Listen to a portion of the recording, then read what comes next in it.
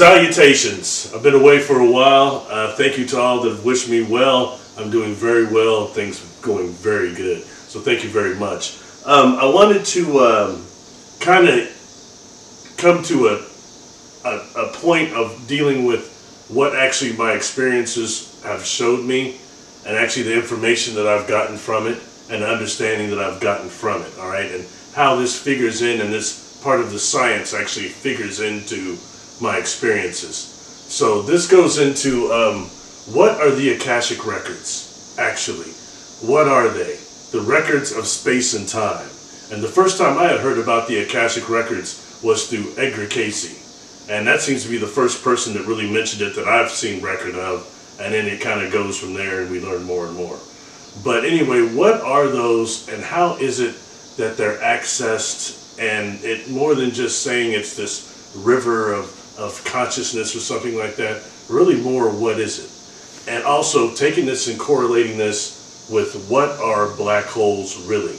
And this is a great deal of information that I have gotten when dealing with Dr. Rudy Schilds, somebody that took hours and hours. We talked week after week about several things that had to do with my experiences and his science, and I was very interested in his new findings of what he calls MECOs, magnetically eternally collapsing objects. I've done several videos on those, but those actually are black holes, and different than what were described as theoretical black holes. These are more what he actually had derived from the data itself he's getting from the astronomical observatories. That's what he worked on for 40 years, studying black holes. So I have to go from that and taking that to the experience, because he's not an experiencer, he was strictly a scientist.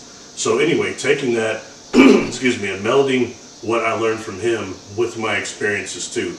It's a beautiful thing, really cool. So anyway, what he calls with the black holes, with these MECOs, is something they do is that they have hair. The scientists have always said, and astronomers and astrophysicists that always used to say, black holes don't have hair, meaning they don't have a magnetic field.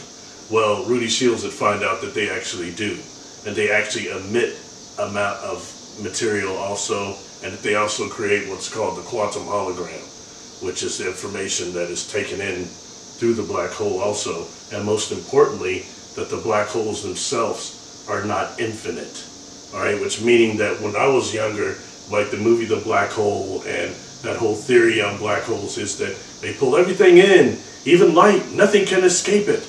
And that's not entirely correct, all right? In that they're also sometimes in the evolution of them to becoming black holes, when they become quasars and other things, they're some of the most brilliant structures in the universe that we can see. Some of the MECOs are beautiful, and I put some pictures of those up. You can actually see the MECO in the middle of some of the things we're calling nebula and other things. So that's a step forward with that, all right? Now, going into dealing with these black holes and these MECOs, what are they and how do they actually function? All right, that's something that has been completely misunderstood, and this takes us more into conscious waves and brain waves. But conscious waves are what would emanate from our Creator, all right? And conscious waves come in two forms, the spherical and the helical, all right? You've got spiral and you've got the helix also, are the ways that these conscious waves come. And we've seen that a lot. We've seen the spirals illustrated in art. We've seen that brain waves illustrated as spirals, and again that comes up in art and in psychology as well. You'll notice that. So those are the two ways in which we have conscious waves coming from our Creator. I've heard them also called quantum conscious waves, and taking that and tuning that, turning that a little bit more intense into something in our brains and our bodies that are called microtubules and brain microtubules. Microtubules of the brain actually make up neurons. And interestingly enough, the shape of microtubules are helical and spherical, just like the conscious waves. So they are affected by the conscious waves. Now, taking it that the microtubules make up the neurons, this takes us into the brain function, once again, of taking this forward into mirror neurons. There's a gentleman named V.S. Ramachandran that's done a bunch of work concerning the mirror neurons. And the mirror neurons, kind of breaking that down quickly, is the left and right hemisphere of the brain, but also how you can see the like the monkeys can do the grab, grab and release reflex thing, and also the 100 monkey thing, I think it's called, or 1,000 monkey thing, which is how they learn things on another island that other monkeys have been seeing. They don't know how they're doing it, but this is actually seeing something and then we can mimic that. Or when me talking to you or someone telling you a story, you can actually see it yourself. This is done by mirror neurons. And this is something else that is similar to how the MECOs are actually functioning themselves. The information that comes in so becomes part of this quantum hologram, and that is information of the universe itself starts wrapping itself around the MECO, the same way we see like an accretion disk for a black hole doing, or the rogosphere. You've got the same thing going on with actually the universe itself and the recording of space and time. So that is the Akashic Records itself. This is important, but more than that, how we are actually we actually can consciously perceive this through the 3 pounds of the thing in between our head, which contains conscious waves and brain waves itself, which are spiral. So that's just something to kind of take that a step forward. So that's one way that these black holes are functioning, these MECOs are functioning as hard drives, as information centers. So this is very important. So anyway, going a step forward with that, this kind of takes us into, where does empathy come from? Where does emotion come from? It's not just from the heart center, period. It's also a brain function. And this thing's here, these microtubules and these neuron structures like this, and how this is connected to not just space, but to how the black holes function itself, and how they are the hard drives of the universe, and taking that further into how does this go into other entities that are coming here, and beings of not just light, but extraterrestrial. This takes us to that level too, and things that I've dealt with. The black hole, curiously enough, what stops the black hole from being infinite, I found out, is called positronium. You can look that up for yourself, but positronium stops the black hole from being infinite and being something that's a singularity, always taking things in. So that's not actually accurate. And in a way that they're saying that the black hole itself, what's coming through it, through these MECOs, is cosmic intelligence. That's another way for saying God consciousness. And when you look at how you've got a MECO, a black hole in the center of every galaxy, all trillions of them, that is the way the Creator expresses itself in every galaxy, in every part of the universe. I think that's fascinating. But dealing with this also took me in the faction, that I'm dealing with beings from another universe. And I couldn't accept that at first. And when talking to someone like Rudy, he kept saying that, you're dealing with beings from another universe. And I said, no. From another galaxy, some of them. And when I started saying what these beings actually communicated with me, which I've told you before, beyond the exospace-time continuum, that becomes an issue of, he's saying, they're saying they're from another universe. They're not using that term, but that's actually what they're saying to you. And when I start really thinking of it, and then how these MECOs operate, it makes sense.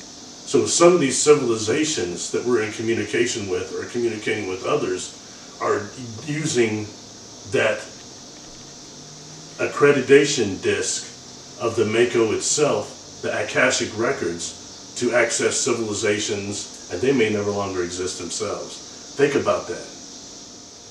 Yeah, so that the accretion disk and things like that is another way they're accessing people like us, perhaps other civilizations. And that's a lot more going on there when dealing with the Akashic Records.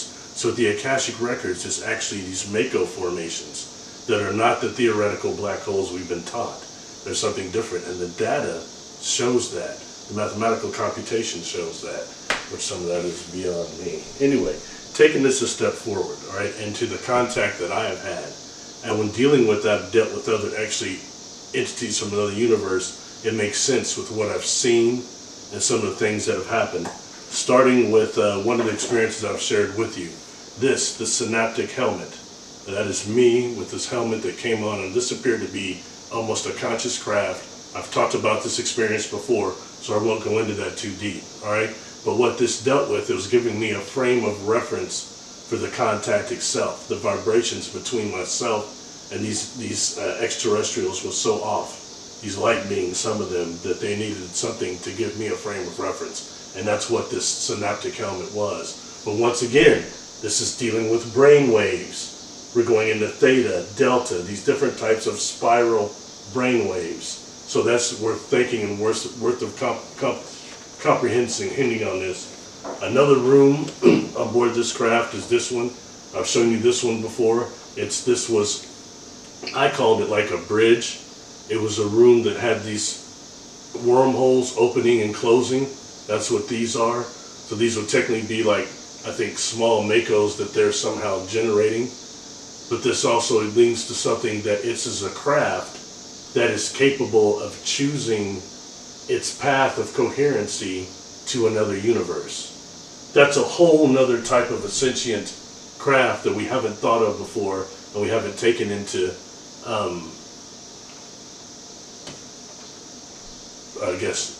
modalities, and taking that and transferring that into the tri-pyramidal Merkaba ship I've shown you.